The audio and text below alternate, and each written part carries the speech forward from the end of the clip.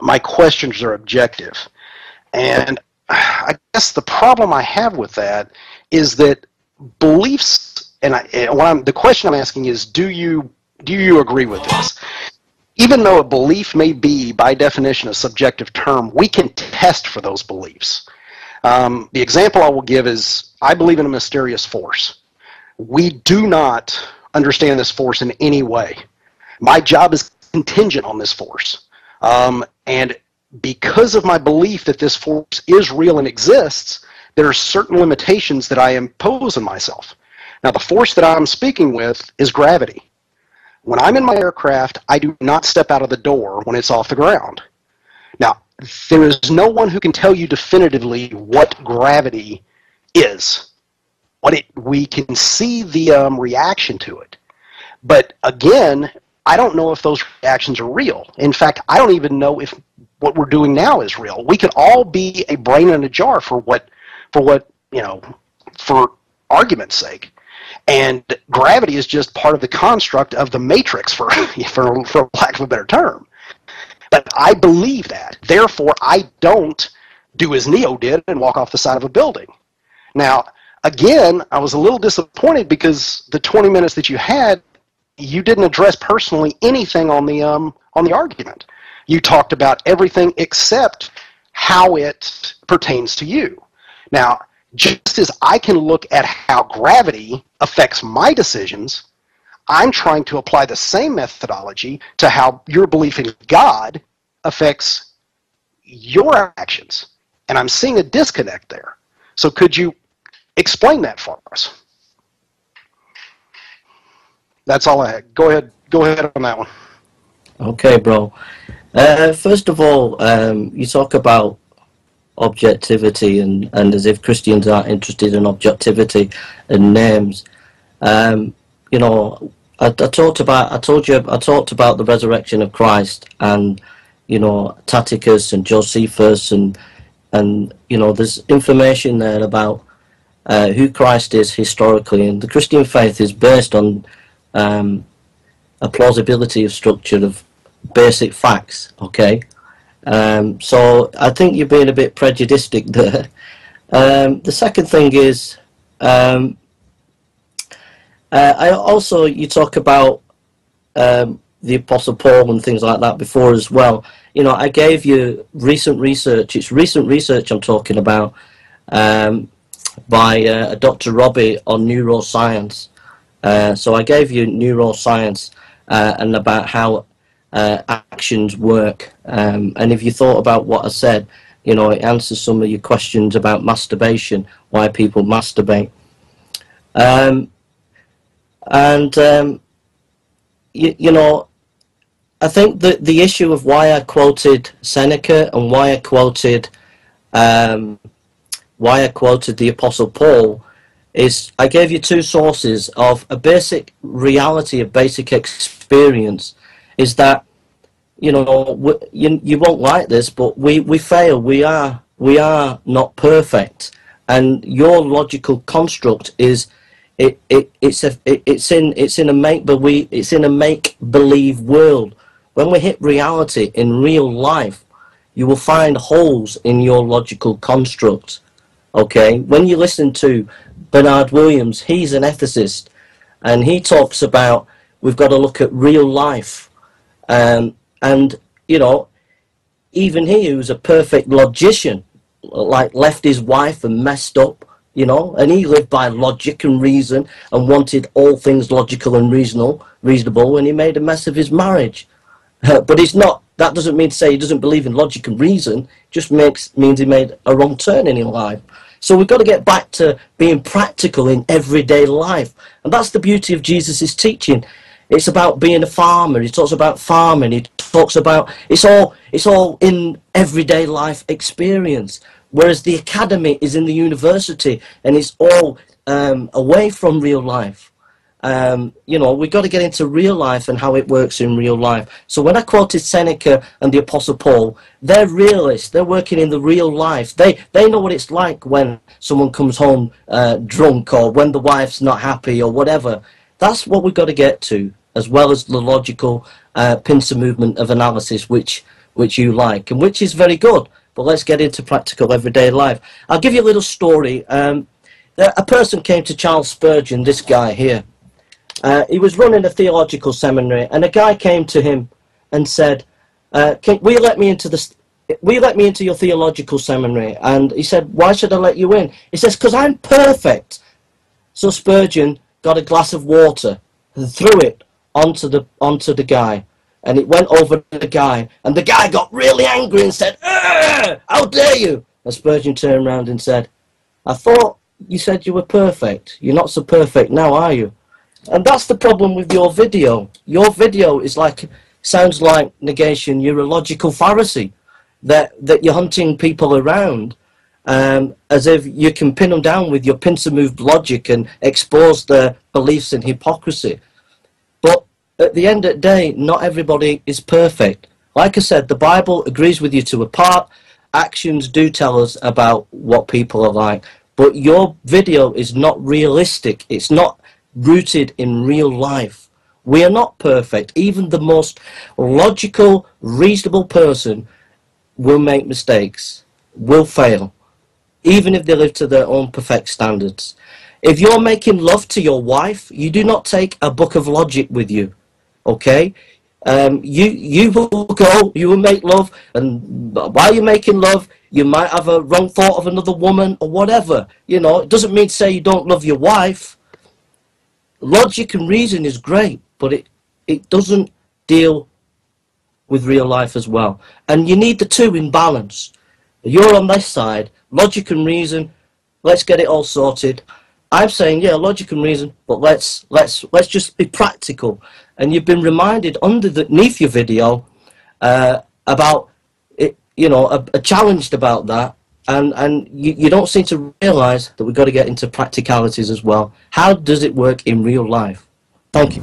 Okay, I've taken up most of the 10 minutes, but seeing as we've cut a lot of the previous section short, and Negation has a second question, I'm going to allow it to overrun a little bit if needs be. Do you want to have a second question, Negation of P? Yeah, I could. I mean, first, Jason, is that okay? Yeah. Okay. All right.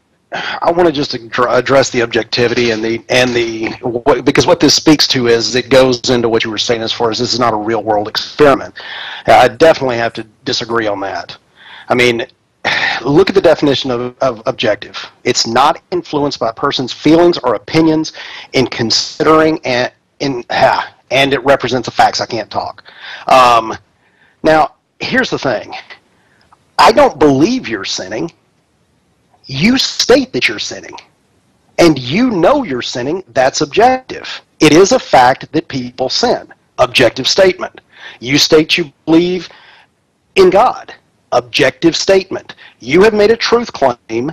As far as you're going, as far as I know, all I can go off of is what you say. You say you believe, I'm going to take that statement as existing. You said it. You claim that everything runs contrary to basically what I'm saying in this video. But the problem is that I can show line for line that there is objectivity to everything. People sin. They believe in God. The entire makeup of this is based in reality because it's a day-to-day experience that every person has. And again, Jason, I have to point out that it was never meant to validate or invalidate any religion, you know, Christianity or not. It was meant as a personal question to the theist as why do you act the way you do when you know God is watching? And we've been on Blog TV now for 30, 35 minutes, and we still have not heard one word on you explaining the discontinuity between what you say you believe and what you believe. And I'm not trying to get mad here, but I am getting a little frustrated because we've talked about this many times before, and I've tried to make it clear. Even with the preface of my my video, I say it over and over and over again. This is a personal experience, and don't apply it to a group. And answer the questions, not just tell me how Plenticus works into this. How, I grant you, God is real, Jason. The problem is that digs your hole deeper. It doesn't make it easier, and I'll explain that later because I know I'm running out of time. Okay, well, let's allow Jason to address that point. It's being suggested, Jason, that you are not answering the question. Well, you see, the problem with negation, and it goes back to, if I write a play, and then I take it to somebody, and they criticize it, it's my baby. And because it's my baby, it's hard for me to look at it objectively. He's done this video, and it's his baby, and it's hard for him to look at it objectively. He's making a big assumption. He's making a big assumption that people will be perfect every time, that they will not sin before their loved one every time. And that's where he's made his big mistake. The fact is that people will not be perfect every time before their loved one. That's the point. If someone comes into the room and they're looking for, and you're about to masturbate or you're about to take drugs, you might be an alcoholic and you don't drink because you love your loved one and you won't drink in front of them. Yeah, you might do it that time, but like I said, I told you about the neuroscience. It's related. A person's negative beliefs beforehand, for example, a person's negative beliefs beforehand, say they might be an alcoholic, they might have been an alcoholic once before, okay, and the family comes in, and so they're not going to drink. They were about to drink, but they don't drink, right? So they were okay that time. But then another time, they might have gone through stress, or they might have gone through difficult time. Now, like I said, the neurosciences, the brain works on two aspects. Frontal lobe, it analyzes logic. The middle part of the brain, it deals with pain and pleasure. Now, research was done in 1950 that with rats, that if the rats, if rats are stimulated painfully, they think they're experiencing pleasure because they're connected together. So the scientists were shocked when they provided a lever for the rats to receive pain. They actually went to it because they were receiving pleasure, and then they all died. So what that means is an alcoholic might not react to someone perfectly for a few weeks before their loved one, but if they go through stress or if they go through anxiety, the pain reacts and affects the pleasure, and therefore they're reminded of the old behavior, and then they end up turning back to the alcoholism.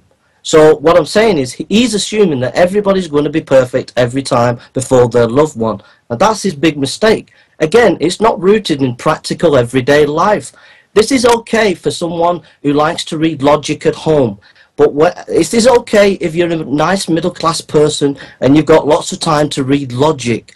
And it's very good and it's helpful to get us to think about it. And it has thought. But it's not okay when it hits real life. And he doesn't realise that.